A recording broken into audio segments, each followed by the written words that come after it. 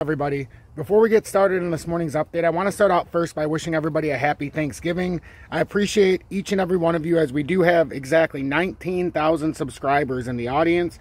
So we actually hit the 19,000 before Thanksgiving, just minutes before, which is an honor and a privilege to now be at 19,000 with each and every one of you.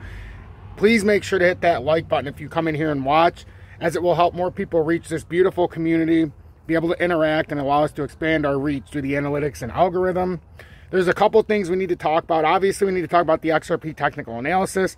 We sit around the 613 level. We're going to take a look at the charts, but it remains at 605 as long as we're above it. And we can bounce off of this descending channel as we have so far and invalidate that death cross in the 4-hourly. Our next level to get up to is that 645 level. I'm going to show you everything in between and everything that needs to happen. And then at the end, we're going to talk about Gary Gensler. Gary Gensler, there's some proof that came out from back in 2018 where Gary Gensler endorsed the Ripple ODL, the on-demand liquidity, and all of a sudden he pulled the UNO reverse card on crypto a couple years later. But we're going to go into some of that information as that's come out this morning. And then obviously we need to just take a deep dive into XRP real quick. Once again, happy Thanksgiving. Please make sure to hit that like button as I play the intro. And if you appreciate what I do, hit that subscribe button on this Thanksgiving. Consider, if you want to pay it forward on this day of thanks, you can always join Tom's Army, pay it forward for all the work I put in and the fact that I don't miss any days. Or you can send a YouTube super chat. But really the most important thing on this Thanksgiving, and we all need to be doing it, is hit that like button and share this on social media so this great community can expand. I'll catch you on the other side of the intro.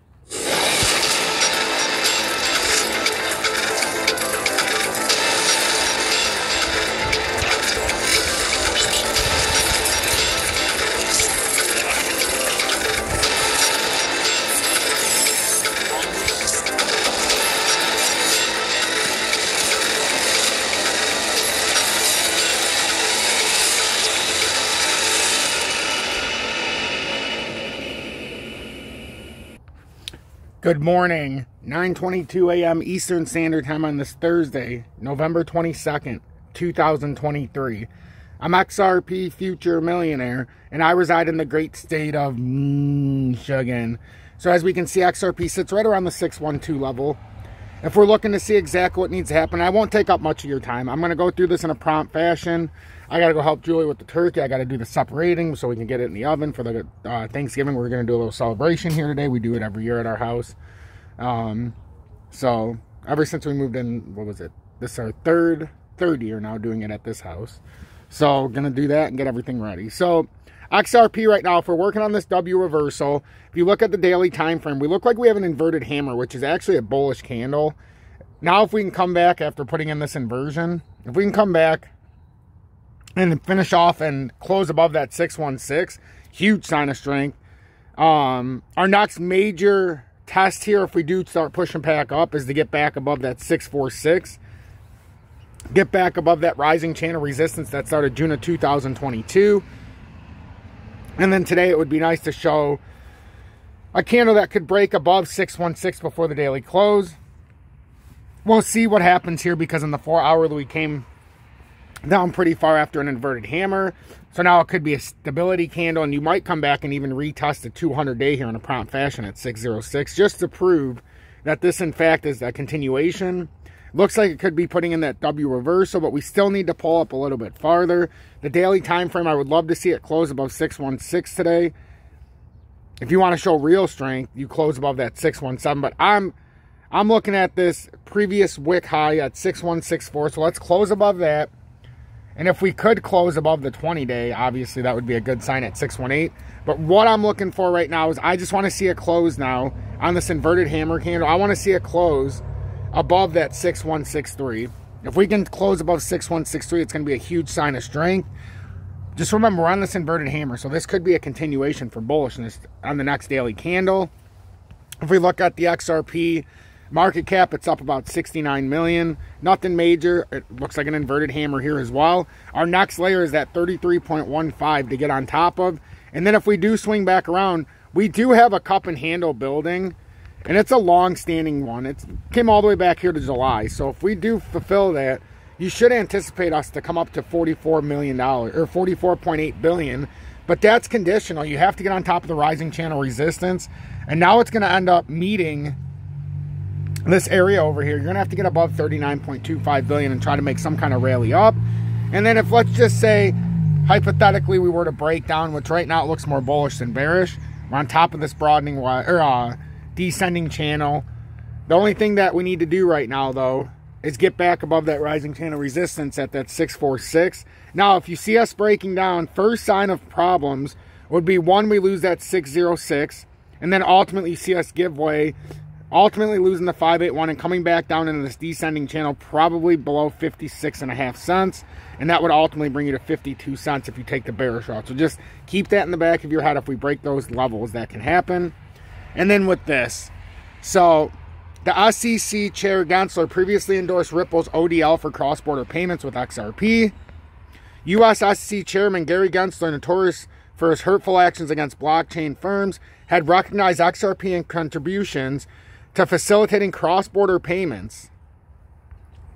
Gensler endorsed the usefulness of Ripple's solution in moving payment between two countries during an economic forum on the impact of blockchain technology finance in 2018. During that interactive session, Joe Marie Griesgraber of the nonprofit New Rules for Global Finance posed a crucial question to the SEC chairman separating Bitcoin from blockchain technology. Griesgraber, whatever, sought clarity on the feasibility of leveraging blockchain for instantaneous, low-cost international remittances through central banks. She highlighted the exorbitant cross-border transmission costs from countries like Tanzania to Nigeria, alongside the inefficiencies in the existing system. So, and then, in response, SEC Chairman Gensler affirmed that blockchain technology is usable for cost-effective cross-border transactions without Bitcoin. He consented to significant remittance costs from the movement between. Furthermore, Gensler outlined the historical challenges associated with nostril accounts and the intricate account-based setup for international transactions. However, he expressed optimism about the potential of blockchain technology to streamline these processes. He stated blockchain technologies are alternatives to traditional systems like SWIFT, as they can function efficiently without needing a mechanism to bear counterparty risk during cross-border transactions. Gensler acknowledging XRP and Ripple. In this context, Gensler noted that a bridge currency such as XRP is necessary to facilitate seamless transactions between different fiat currencies. Gensler mentioned utilizing stablecoins backed by major fiat currencies or innovative currencies like XRP. You could use and this is in his words, you could use blockchain, but the current thinking is you need a bridge currency in between, and that bridge could be stable value that's backed by the US dollar or the euro, and it could be a currency like Ripple has an alternative it's just piloted in May of 2018. While acknowledging the experimental stage of Ripple's pilot in May, he underscored the transformative role a bridge currency on the blockchain could play in overcoming the hurdles of international remittances. It is worth mentioning that the product Gensler referred to that got piloted in May 2018 was XRapid.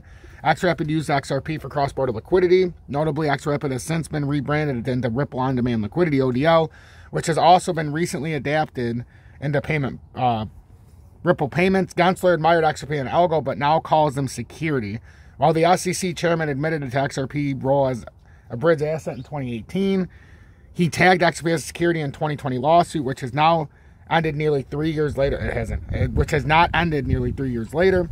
Similarly, in 2019 presentation, Gensler recognized Algo as a great technology that has a performance with which you could create Uber on top of it. However, in a lawsuit in April 2023, the chairman categorized Algo as a security as well. So you guys can see what's going on here. This is all a cat and mouse show. This is all facade. Please make sure you hit that like button if you appreciate my work. Consider hitting that subscribe button, as we just hit 19,000 subscribers on the nose. If you'd like to be 19,001 and start pushing us to 20,000, I would greatly appreciate that. If you'd like to show some further support on this Thanksgiving, you can always send a YouTube super chat. You can join Tom's Army, which would be the greatest gift of all. If you're looking to trade XRP, your favorite crypto, video description below, you can find MEXC and or BitUnix.